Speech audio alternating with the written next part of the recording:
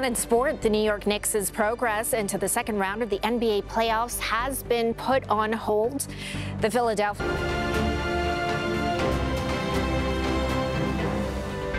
Time for the sport. Here's Farrah. Rob, thank you so much.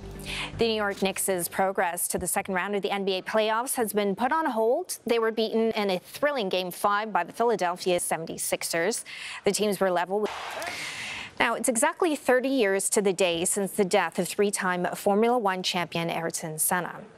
The Brazilian Red Bull have confirmed their head design chief, Adrian Newey, will be leaving the team in 2025.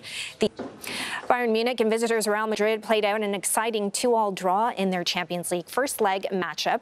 Carlo Ancelotti, 22-time Grand Slam champion Rafa Nadal, got emotional after losing in the fourth round of the Madrid Open in what's likely to be his last appearance at the tournament.